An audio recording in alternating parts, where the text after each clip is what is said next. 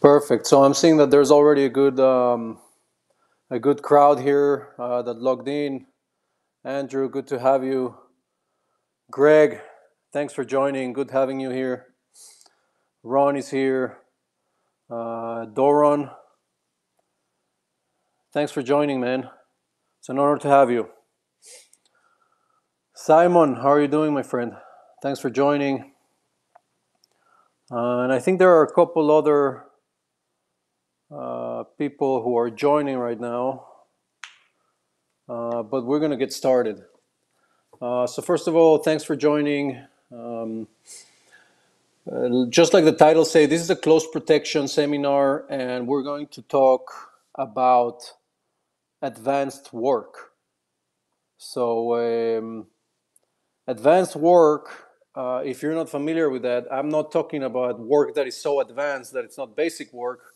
I'm talking about in the process of close protection, doing advanced work means kind of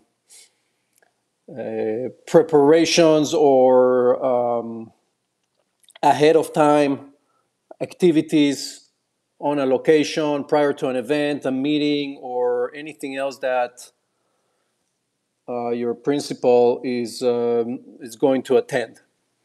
And so we're going to be talking about advanced work. We're going to be covering some of the concepts that I think are most relevant to keep it in this time frame, but to kind of share some knowledge and also we'll be open to questions and answers, and I'm sure it'll be very fruitful for everybody. All right, just checking some more technical stuff here.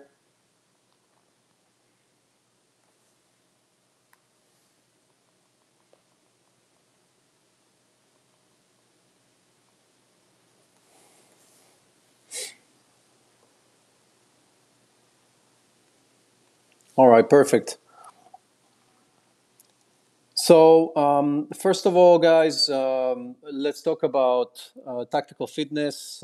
Tactical Fitness Austin, we primarily focus on training. We provide training for private security companies, for law enforcement, and also for civilians. We have our open enrollment courses on various subjects.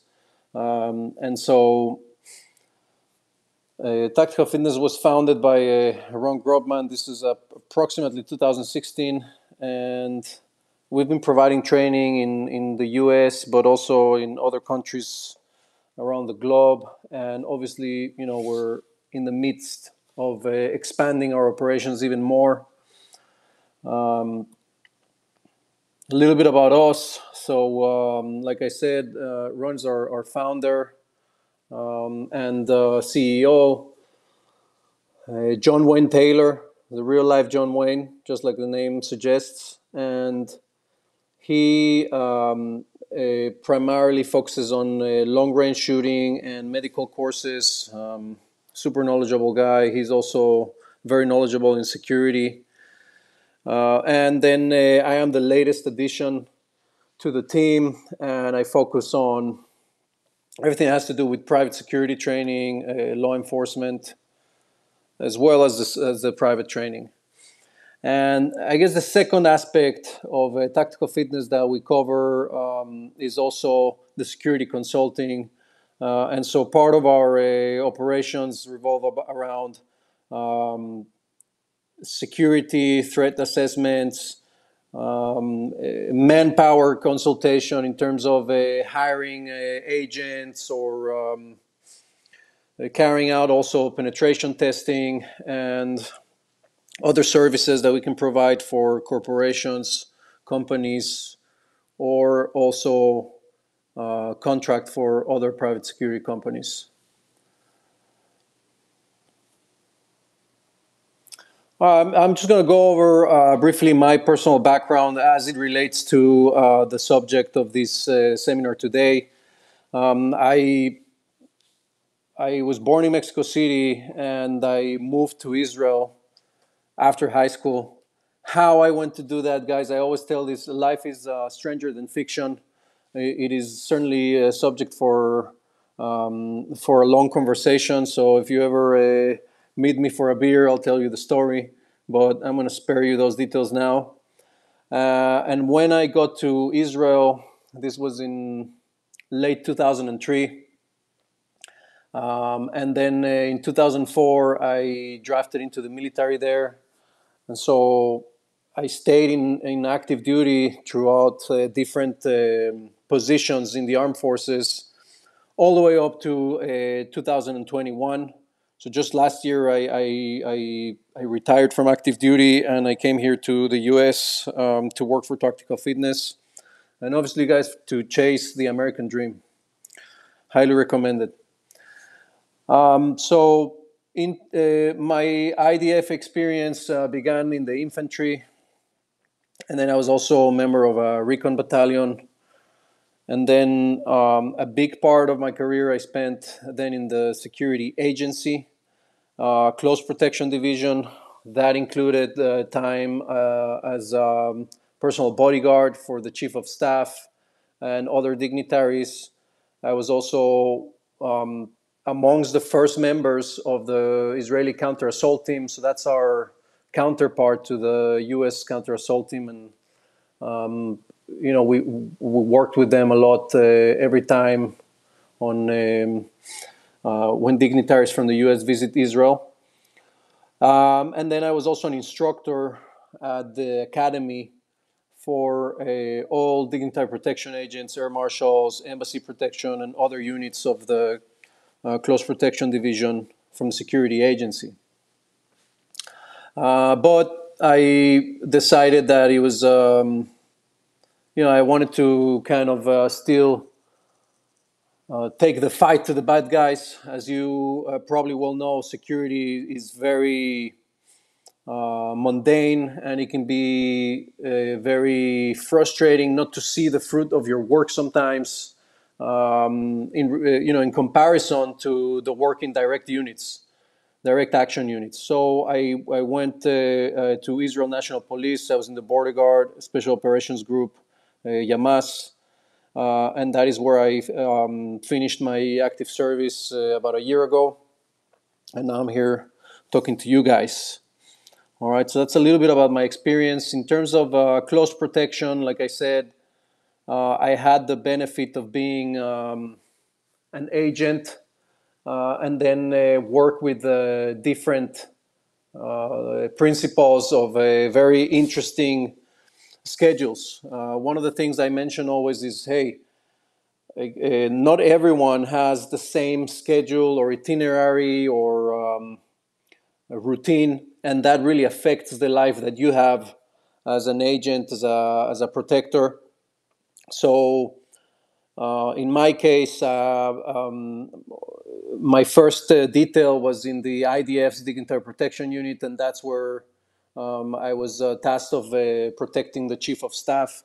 And the itinerary of a Chief of Staff is a very interesting one. So if I was to compare that to, let's say, a politician, a member of Congress, or a CEO of a company, you could expect a routine that goes from home to work, back home, or maybe something social, weekends with the family and stuff like that. But a chief of staff of the armed forces has a very different itinerary.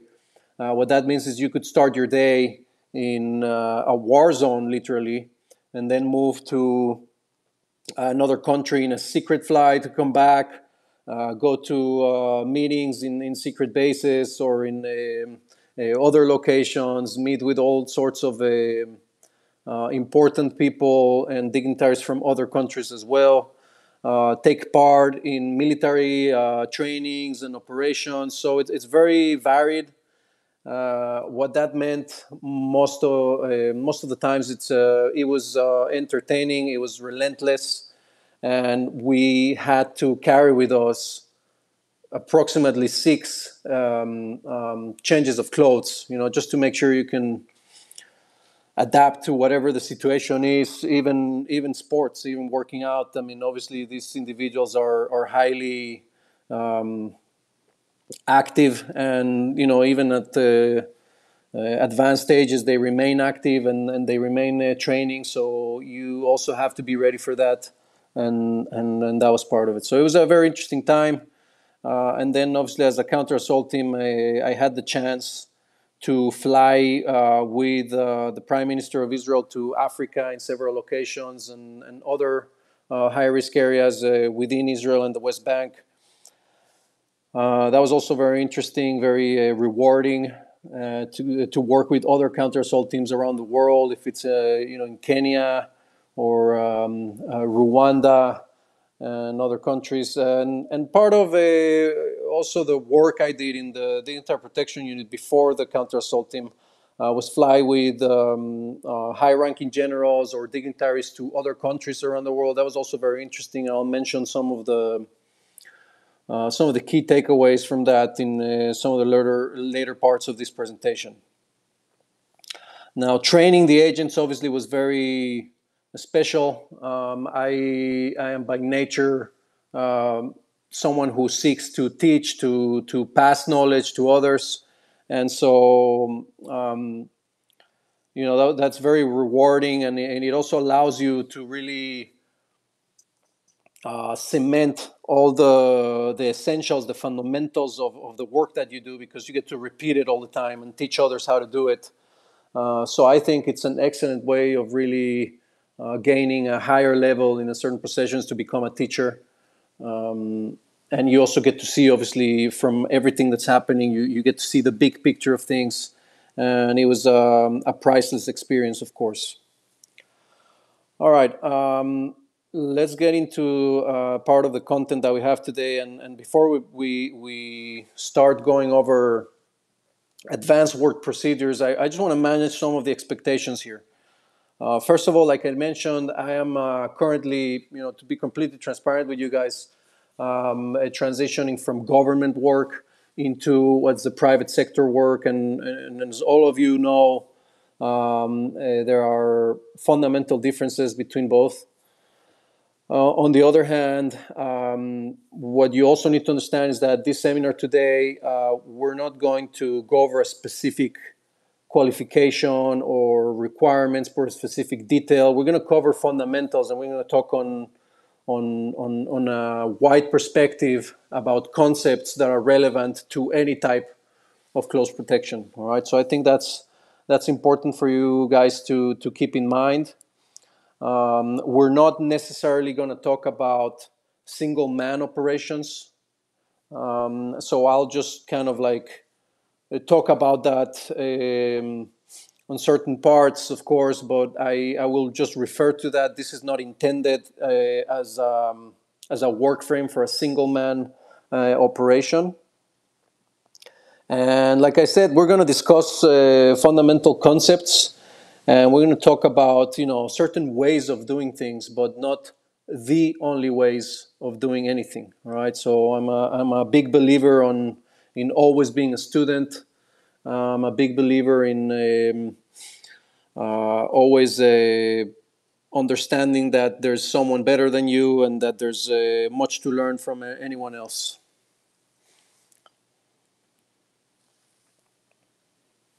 All right. So when we talk about fundamentals, basics of advanced work, really this is what most companies, most schools, or most education online is going to provide to you.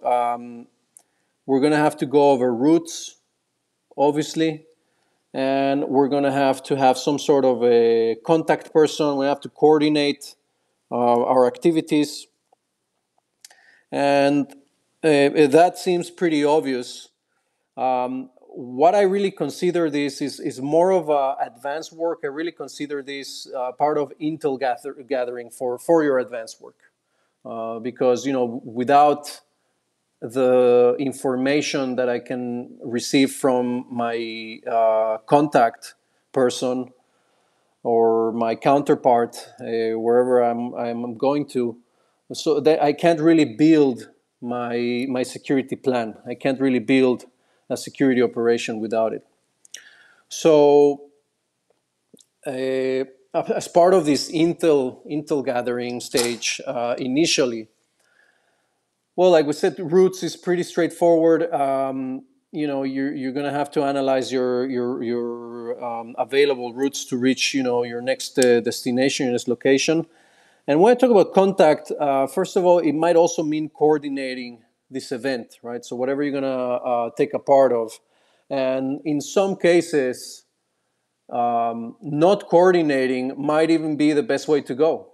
In some cases, if you're able to appear in a restaurant, appear in a hotel, appear in a different or in your next location without any heads up, without anyone being able to understand that you're going to be there due to reservations or any other type of public announcement that you could make, well, then that might be a good call. That might be a good step with regards to mitigating potential threats that may arise from the ability of planning against you and your principal. In terms of contact, so some of the major things that are essential for you to kind of get information about is certainly the intel, so kind of like history on whatever it is that you're covering now. That means if I'm coming to a hotel or a restaurant, so I'm not only talking about intel on the specific location, but the area that you're going on to. And there are several apps and news networks that are free and that you can access to get this information, certainly in the United States. And so abroad, I am more familiar. There's many companies that offer this type of information that you can make use of. But intel about a location can even be just discussing with my contact person what happened here today, next day, what's going on. Not even from a security perspective, but just in terms of like what they're going through. And as you guys probably know, some of the information you might receive from that may not seem to this contact person as security relevant, but to you, it may very well represent a security concern or major information for you to keep in mind.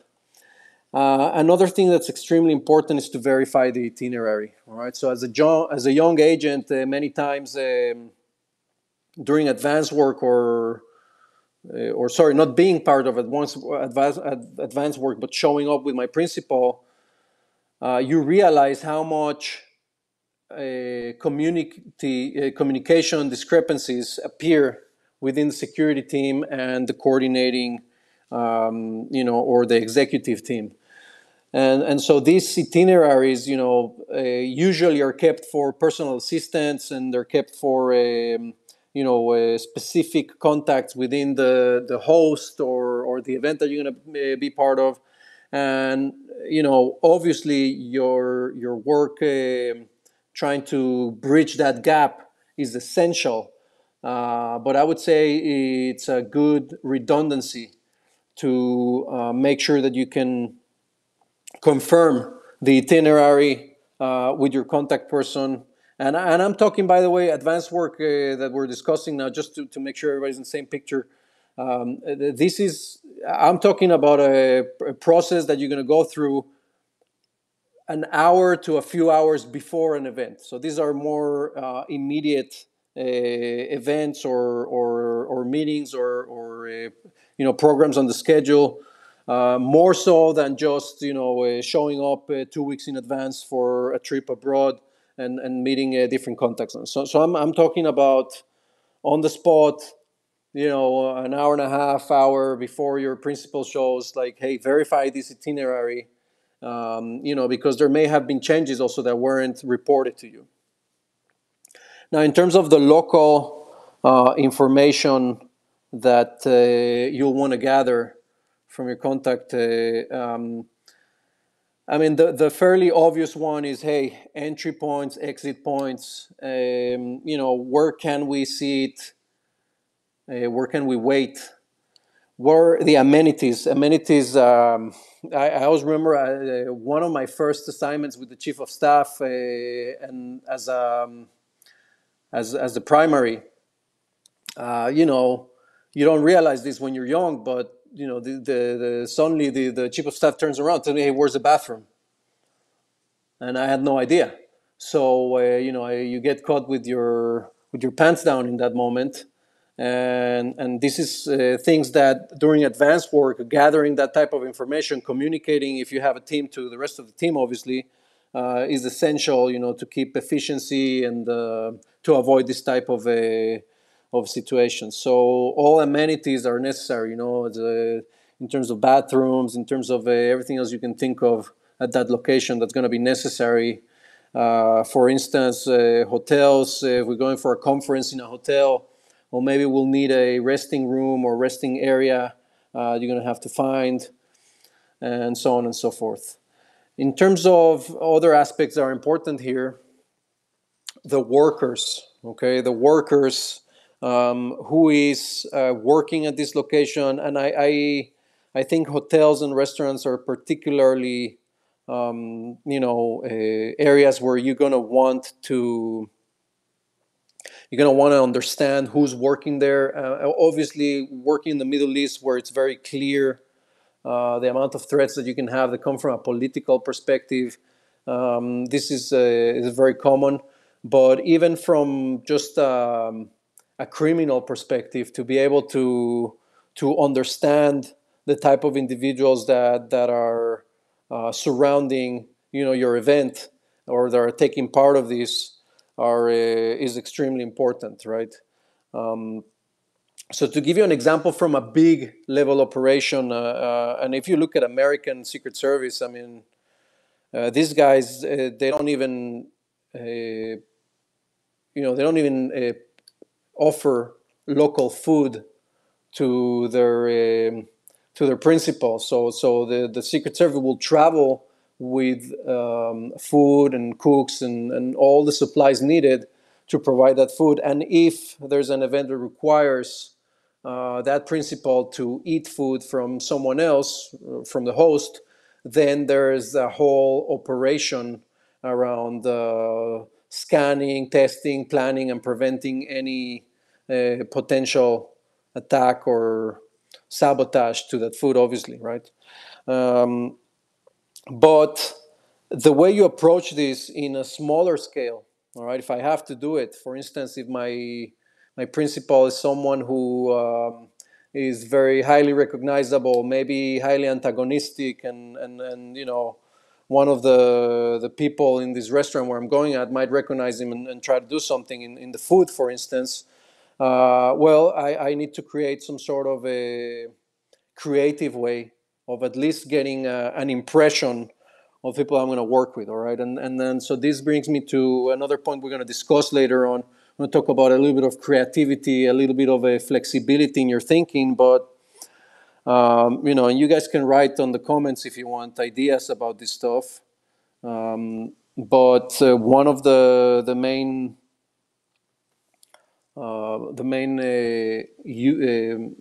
options that you could use is from the beginning not presenting yourself as a security officer, but presenting yourself as a personal coordinator, a personal assistant, and then requesting, for example, to check the status, the cleanliness, the health status of the kitchen, and then based on the sensitivities of your client, being given access to this kind of like more restricted areas, to be able to at least get an impression of what you're against, right? If you have that perspective, that profiling of seeing something that just doesn't sit well for you, well, then that's an opportunity to get that exposure, and get that access for you to determine that.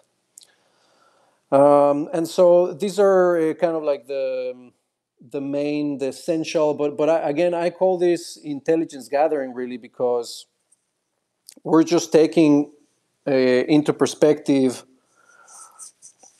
all this information to be able to create our security plan. Right? And so this brings us to our next step. Hold on a second. Where we're talking about macro and micro strategies. And if you guys have questions, please write them down, and we're going to have a section on questions at the end of this presentation. So keep your questions, and we'll be answering them shortly. So my overall event strategy, after I have all that intel that I gathered, all right, from everything we did before, I'm going to create my overall event strategy. That means, hey, where am I going to disembark my client? Where am I going to embark him at the end of the operation? Where is he going to sit? Where is he going to wait? And all of this is going to be very. I would say this is the most essential part of your advanced work, because it's also based on your experience, on your ability to interpret the best decisions that you can make on the spot, and your experience and ability as a security professional, an advanced work professional, you'll be able to determine an operational plan for the event that is the most efficient, in terms of security. But we're again talking in a macro level, so more of like an overall approach to the event itself, which will include, hey, where are my embark and disembark points? What are my internal routes? What is my seeking, speaking, waiting location? And what is my secure room, right? So then, based on the itinerary, based on the intel, and based on what you've seen, you have to determine that overall event strategy plan.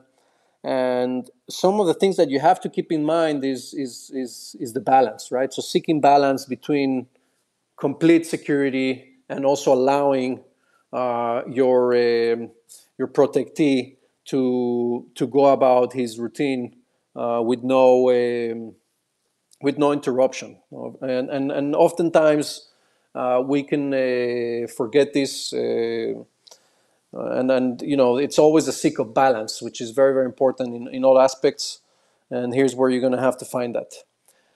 And so when you determine that operational plan, that overall event strategy, we're going to go ahead and scan or search for, or we're going to do an assessment of our contextual threats. What I mean by that is, hey, why am I embarking here or disembarking here? Why am I stopping the car here? Why am I parking here? Why is this my internal route?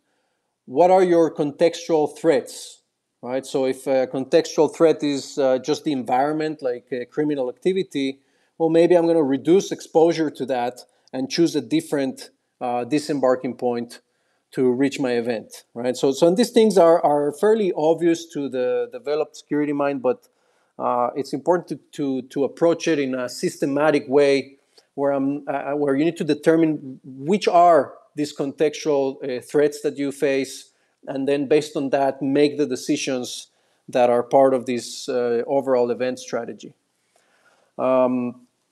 Internal routes, well, not only my threats, but also the convenience of my client, and then sitting, speaking, and waiting.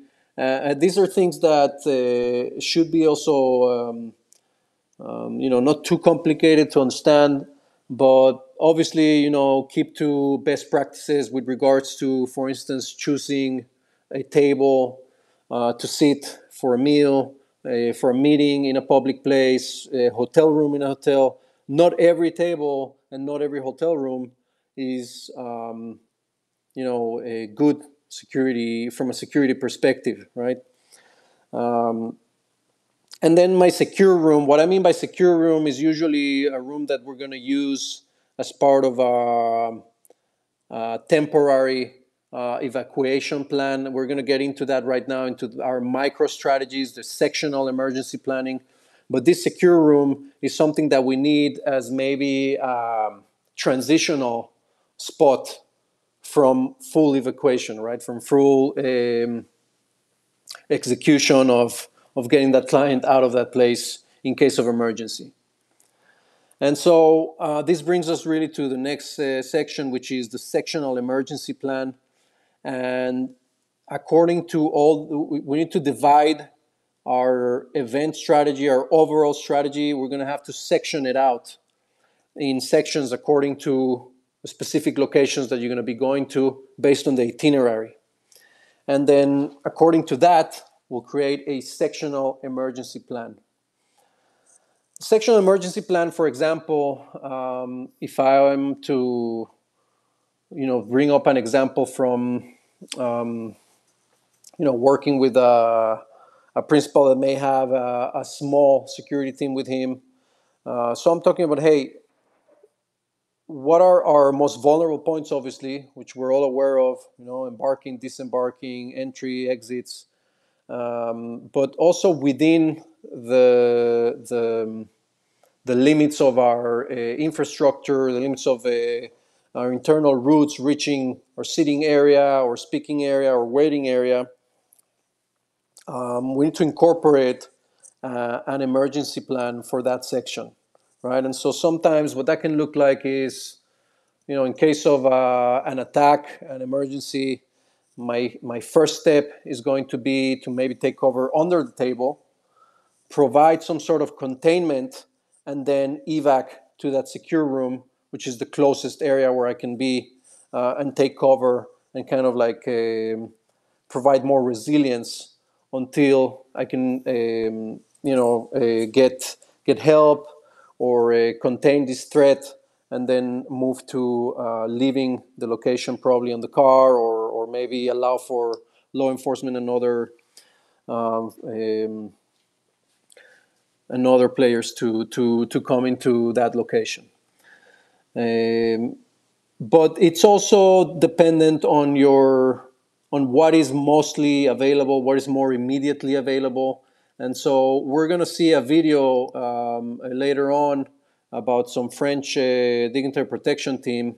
And I mean, I thought it was fairly obvious, but if I'm closer to the car than I am to my location or to the building or infrastructure that we're going to be entering, then my first point of evac is going to be the car and not the entry of the building, and vice versa.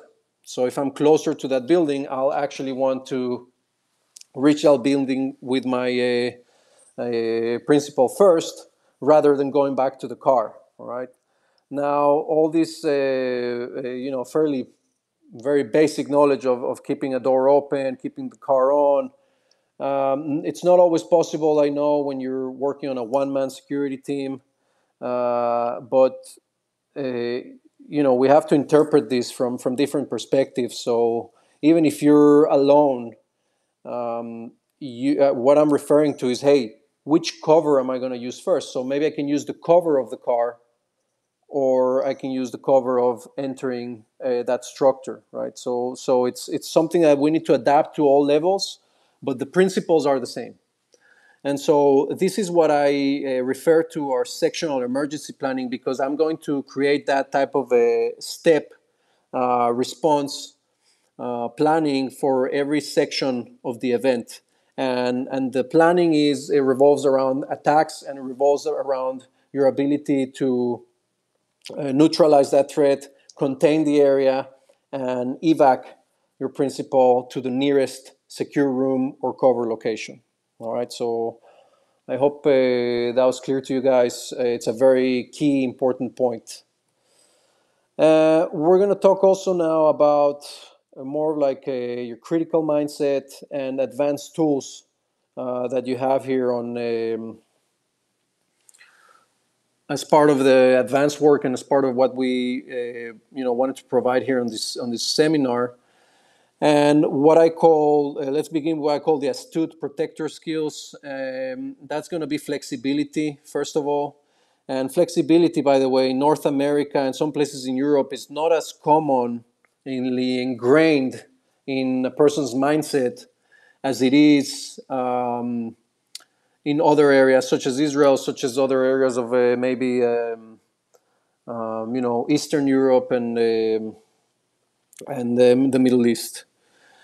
Because flexibility is also something that you can get used to. It's also something that can be part of your character, of your culture norms, and that is one of the biggest advantages, I think, of Israeli armed forces in general, is the ability to be flexible on the spot at any moment, whereas other countries, other armed forces, other security operations are very limited by the speed, the ease of adapting, okay, to different changes in whatever you had planned.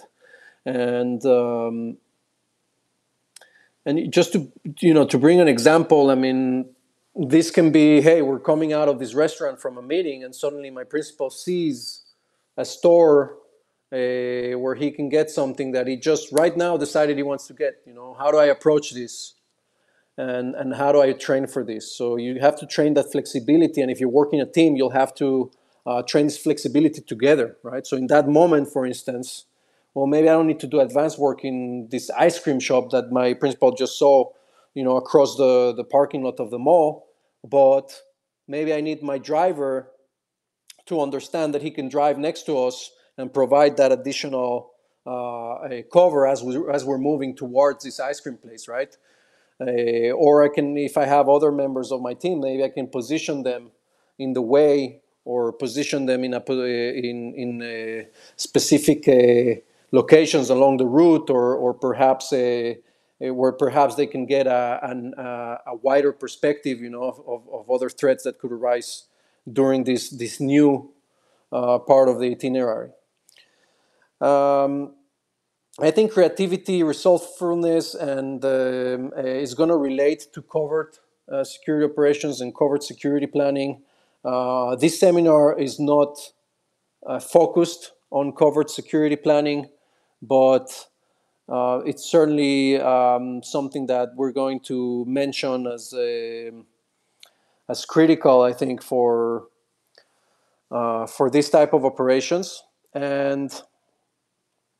And what I'm talking about here is, well, like I mentioned before, okay, so if you need to gather as much intel as you can, and it begins from there, how am I gathering this, right? Like maybe if I want to prevent that type of public knowledge, well, how do I reserve a location without mentioning my client's name? How do I get as much intel as I can from my point of contact without presenting myself as a security officer? It starts there, and then you can use that resourcefulness, that creativity, if you enhance it more, to even doing a huge part of the advanced work from a covert perspective. Maybe I can pose or create a cover story for myself where I'm going to be able to explore all the points and all the critical steps of my advanced work that we discussed. And so that's something to consider. And I will mention also in the end that we have a specific training for that we provide for private security companies and law enforcement units that also deal with some of that. And now what I want to talk about is kind of like advanced strategy skills or tools. Again, guys, I believe that the basics need to be mastered for you to be efficient. I kind of like abide by what Bruce Lee said here.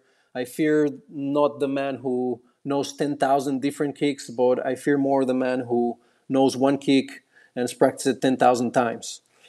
So routine break, what I'm referring to here is our roots, right? So routine break, and I'm not talking, I specifically didn't call it deception because it needs to be random. It cannot be something that is created by your own mindset and and um, and something that you could, I guess, plan on your own, that someone could interpret and someone could maybe understand that you're going to do that. It needs to be random. So at the level of doing routine breaking your roots, I mean, this can even be done in an app. You can even leave that to artificial intelligence to determine which route you're going to take.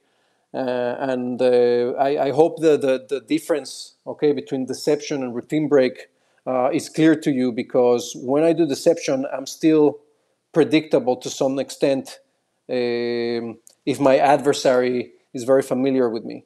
But routine break is really not dependent on me. So I prefer leaving that to artificial intelligence. And routine break, a story that I can bring up to you guys is in Turkey many years ago.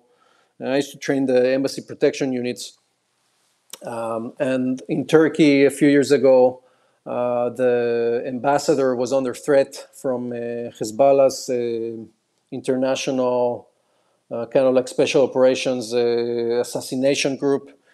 And what they wanted to do was put an IED in a bicycle that was parked in a choke point along one of the routes that this ambassador used.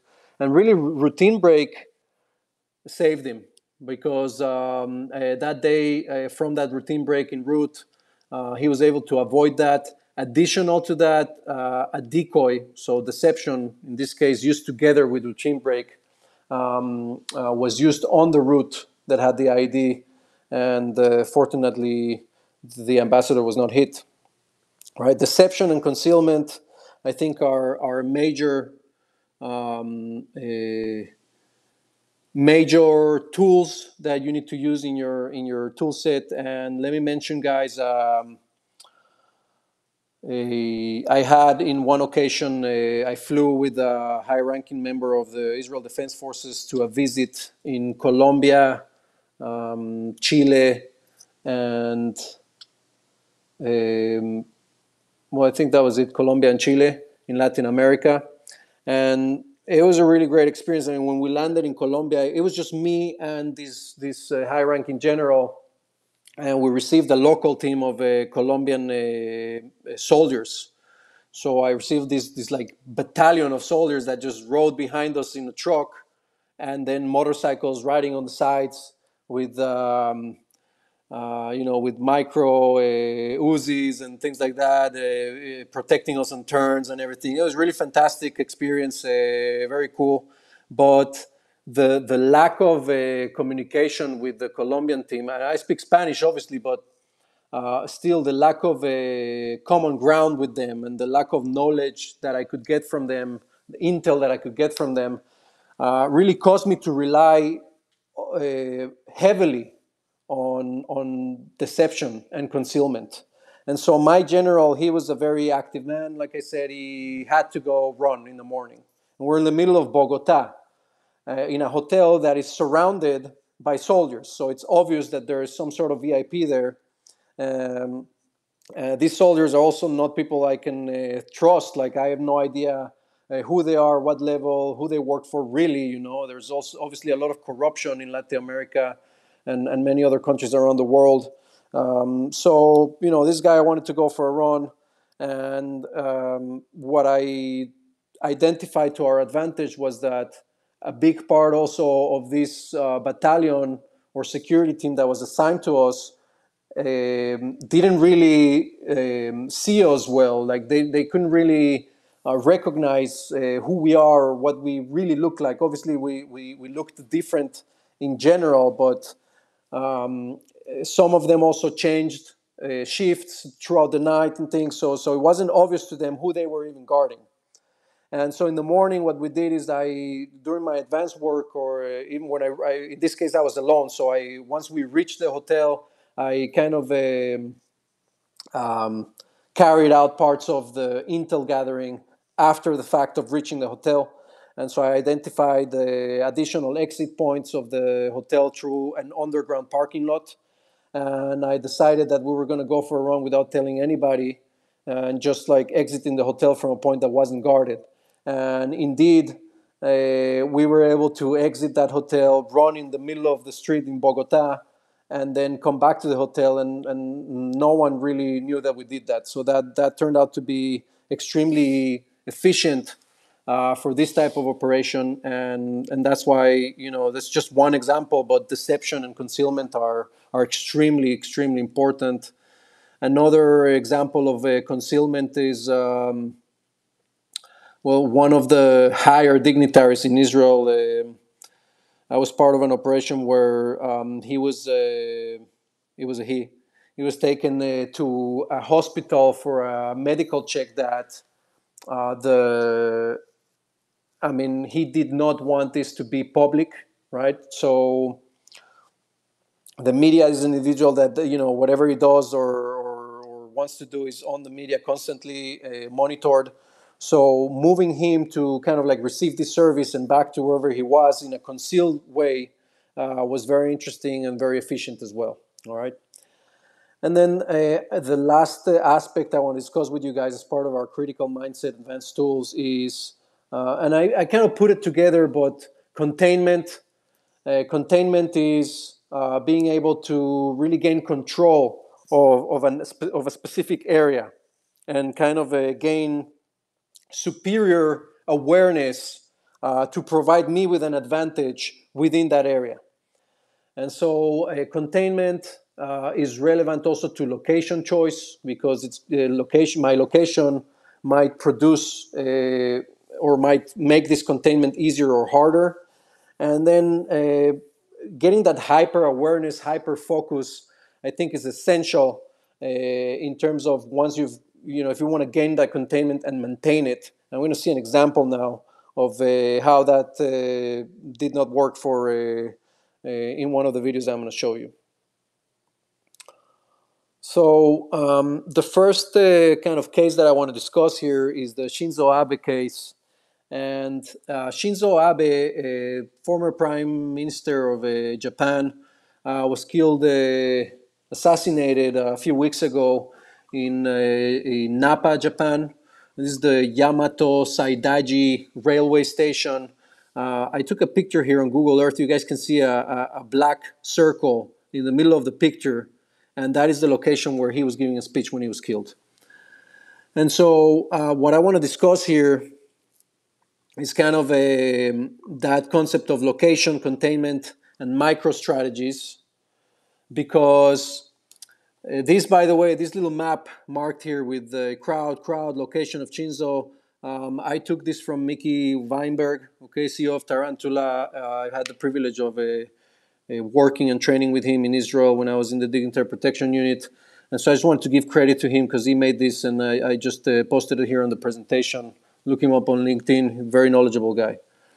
And so you can see, first of all, from the location that they chose for the speech, well, it's really in the middle of the street, right? And so obviously the norms, the culture, the kind of like the best practices that people have in Japan are obviously not the same as you may have here in North America or in the Middle East or in other places.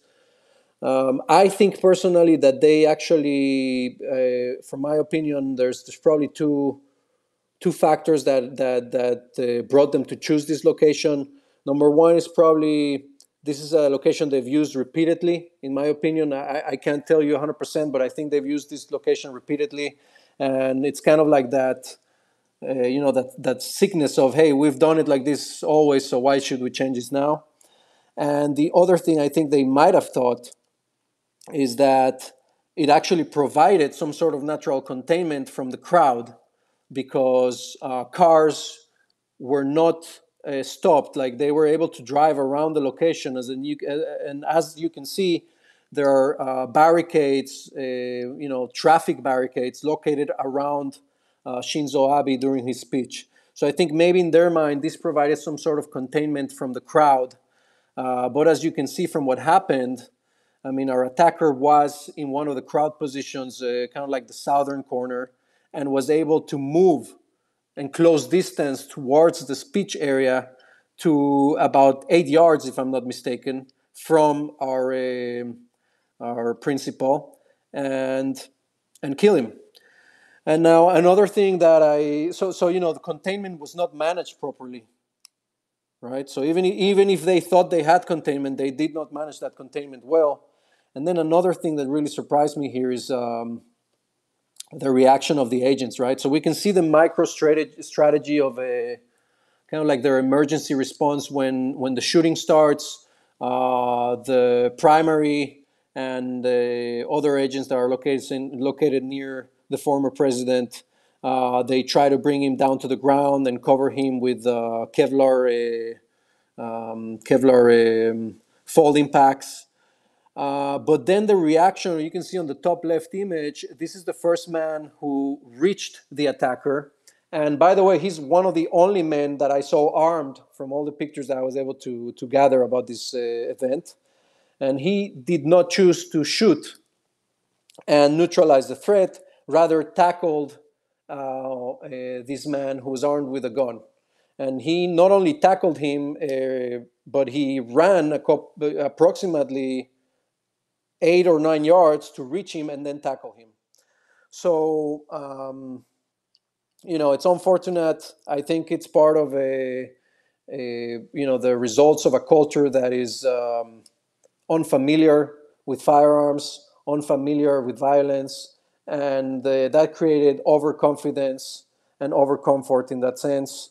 But this is just I don't like to be that armback, quarterback, just saying, hey, they could be doing this, doing that. But what I like is that, hey, we can learn from this and try to do it better. And I hope, obviously, that the Japanese dignitary protection units really learn from this event and make it much better. All right, and another thing I want to show you guys here is a video of a lack of containment and lack of focus. And so let's take a look at this video. Hopefully I'll be able to play it. Of course I'm not able to play it. Let me see if maybe there's something I'm doing wrong. All right, so I actually prepared for this, and hopefully I'll be able to show you guys this video here. So I'm going to add it to the view here. You should be able to see it, but there's a delay here.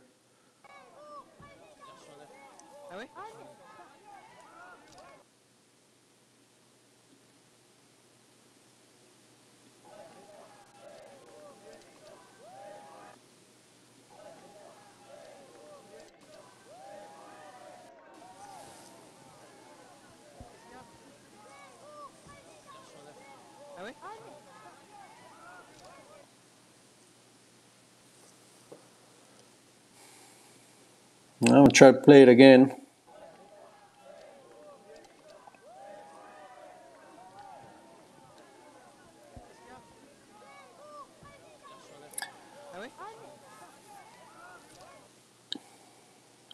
All right, well, I'm not sure that you guys saw the video, or I hope you did. The system that I'm using doesn't let me see exactly what everybody's watching. But on this video, what you can see is we're on embark to the car. Disembark. They park the car, open the door. Our VIP's coming out of the door. We have an agent, the primary there, who's receiving our dignitary coming out of the car. This guy completely loses focus and he's just shaking hands with his buddy. At that time, our adversary, who's not contained, identifies an opportunity and reaches him. I think he cracked an egg on his face or something like that. But it doesn't matter. I mean, this could have been a knife on the face. It can be also someone shooting you in the head or throwing a grenade in your car. It's not. That's not what matters. What matters here is the lack of containment and the lack of focus, which, as you can see, we're talking about basic stuff. Like, you could be thinking of them saying, hey, that's obvious to me. Like, what the hell? But these guys are at the highest level of security in a European country, and it can happen to anyone, if you don't maintain that that mastery of your fundamentals. And really, we see that also in tactical training, and we see that in almost every aspect of other things that we covered. So we're going to talk about questions now. I'm gonna check you guys out on the LinkedIn event link, and if you guys want to post comments there, you can post a comment on the thread of the invitation here. If you're able to post a comment on, if you're able to post a comment somewhere else, then do it, and hopefully I'll be able to see your comments and your questions.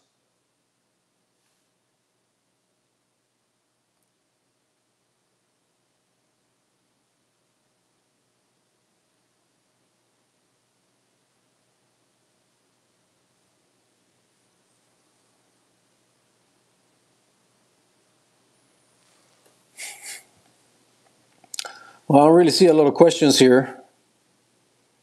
Must have been really good, my presentation. No one had questions about it. Anyhow, I'm also looking at your comments, guys, on the page of on Tactical Fitness on the webinar link page. So feel free to post your question there. I'm going to give it another few seconds to see if I see any questions pop up.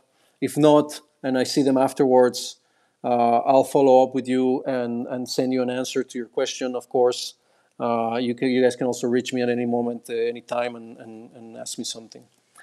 And so, because we're also we started a little late, we're going what I want to cover here is some of the courses that we offer here in Tactical Fitness. When we talk about training, all right. So I'm not talking so much about services of consulting and penetration testing and so on and so forth, but I'm talking about courses that we offer for agents and for private security companies. And we're really focused on three main categories. So our first category is close protection fundamentals, and that means, hey, what are your abilities in terms of third-party protection when it comes to small arms, edge weapons, when it comes to certain attacks at medium, short, and even long distances, and how well can you neutralize that threat, and how well can you evac your principal to the car or to your secure room or secure location, right? So we also teach on this course our combat timeline. We teach, we're going to focus on how to walk with your principal, how to adapt yourself to the contextual threat that is constantly shifting with regards to what you have presented in front of you, right? So you may be walking, but in a mall, but the contextual threats that you have during that event keep changing, all right, and keep varying according to what you're doing, right? So if you're coming close to someone, if you're not coming close to someone, if you're coming to a new a corridor, how do you adapt yourself to make sure that you're covering for unexpected areas and new areas and new people that get close to your principal. And then another course that we're offering is also covert protection tactics. Here we cover a realm of basics and fundamentals of surveillance and counter surveillance that are dedicated to security work. So they're dedicated to protection, right? But they're based on surveillance and counter surveillance measures and tactics. And what we cover in this course is how to apply that to your advanced work, how to apply that to driving on your motorcade or driving with your client and identifying maybe surveillance on you, as well as gathering as much intel as you can when you're carrying out advanced work or other tasks as part of your security detail. And then another very popular training that we carry out is scenario simulation training. And this ranges from active shooter to all sorts of third-party protection scenarios. We even offer some of this training also to civilians, considering scenarios where they're protecting their families. And so I think this is one of the most popular courses that we have. We do this also with UTM, Force and Force, but depending on location, we can use other tools and other systems to deliver this type of training. Great. So these are just some recommendations that we added. These are the format of our presentations, and so we always add some of the recommendations that clients or people that work with me or with Ron or John provide for us. And then I wanted to just finish up here, guys, with some information on how to contact, right? So you have my email here, a phone number, our website, LinkedIn profile, and Instagram. And I wanted to thank you for your time, for being here in the seminar. I think it was very good, and I hope it was fruitful for you. And even if you learned one thing, or it opened your mind to something else, I think that's exactly what I wanted, and I'm glad. And like I said, everything I discussed within the context of the expectations that we discussed at the beginning of this presentation. I just want to reiterate that that this is one way. It's not the way. We're talking about certain fundamentals and bases that I think, from my perspective, I wanted to share with you guys. And I'm extremely open in mindset and in intention to learn from anybody. So if you want to communicate with me about things that you don't agree with or you have questions about, feel free to contact me. And please give us a follow. Check our website for upcoming open enrollment courses, or contact us about training for your company, your private security detail. Or if you want to do training on your own as an agent who just wants to be more prepared and know and become a more skillful and more professional in what you do. So thanks again, guys, and that's going to be it for now. I hope you guys have a great weekend. Stay safe.